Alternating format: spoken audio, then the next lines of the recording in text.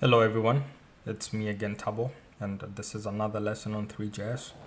So I'm going to continue where I left off.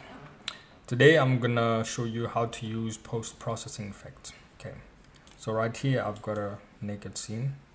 So this is just a normal rendered cylinder. So now I'm just going to switch on some of the effects just to show you what it looks like. So I'm going to start with the bloom effect. So this is what our scene looks like. The bloom effect. Next is the dot effect. So this is what the dot effect looks like. Next we've got sobel. So this is what the sobel effect looks like, and you can also add some color to it.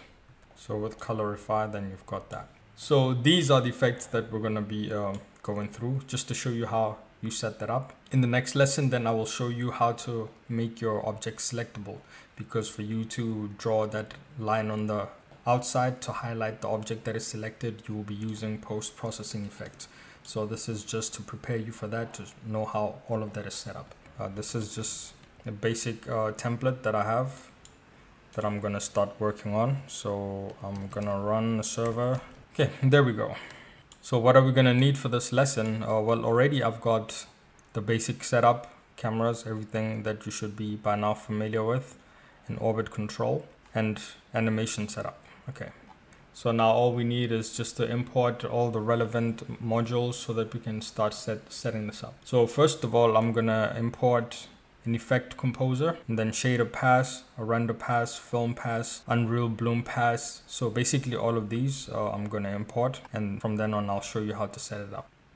Okay, so now we're going to create the composer. Okay, we're using the effect composer, and so inside the effect composer we pass it the renderer. Okay, then we create the render pass, and inside the render pass we pass it the scene and camera.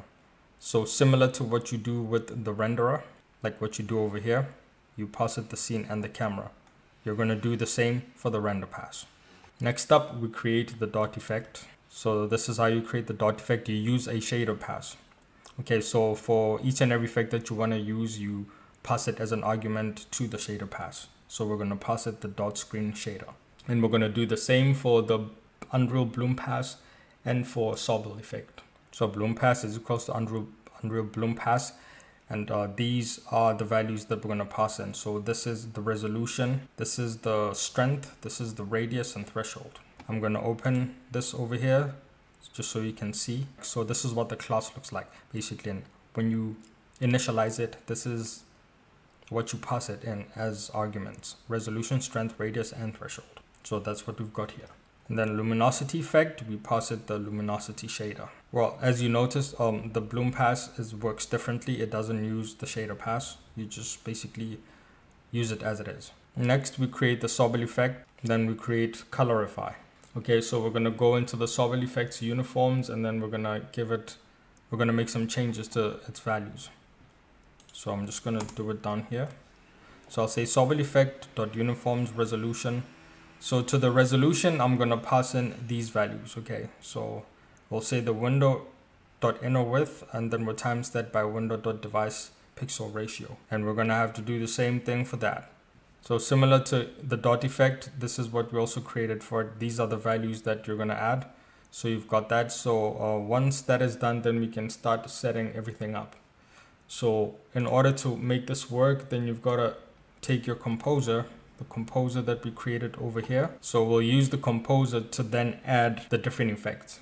Okay, so we start first by adding the render pass. So before any effect that you want to use, you first have to add a render pass, and then afterwards pass in the effect that you want to use. So in this case, we're going to be using, we'll say the sobel effect.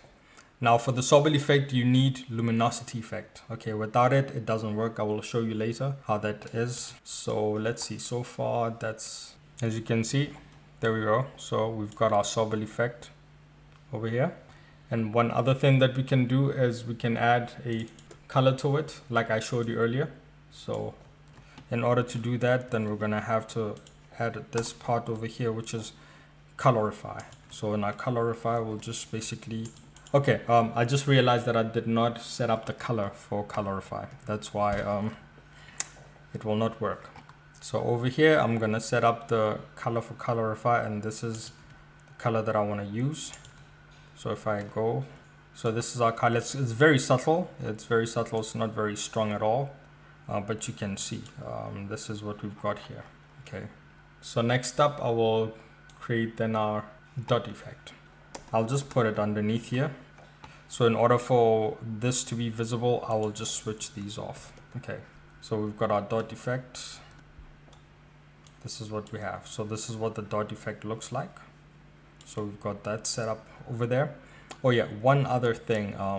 Instead of using this over here, I will show you. If I just comment that out, it will not affect anything, because the one that matters is this one over here. Okay, so if I comment that out and then I come back here and I use the plain renderer, none of the effects are going to be there.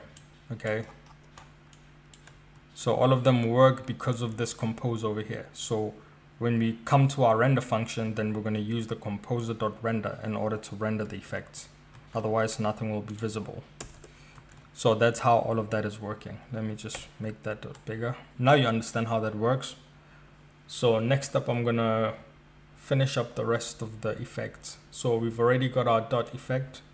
So the next one will be our bloom effect.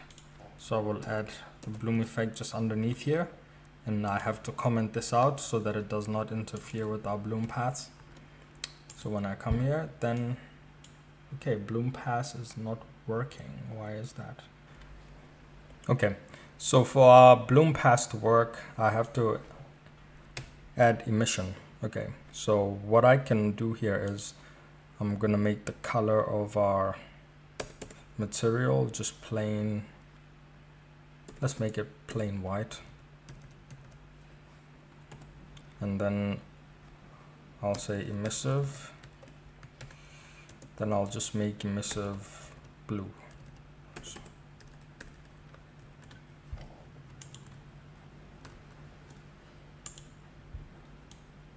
Oh, sorry. I meant to say red, my bad.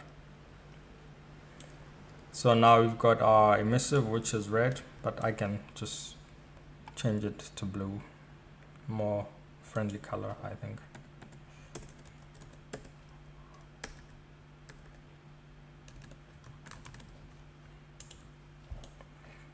Okay, so there we go. So we've got our different post-processing effects. And what we can also do, I mean, usually I like to add or combine everything with bloom, because I think bloom just makes everything look a lot better. So if you go back to your dot effects, do this, you see you still got your dot effects, but it's got this nice bloom to it. Same thing could be done with the sobel effect. So I will just uncomment these and see what the bloom effect does.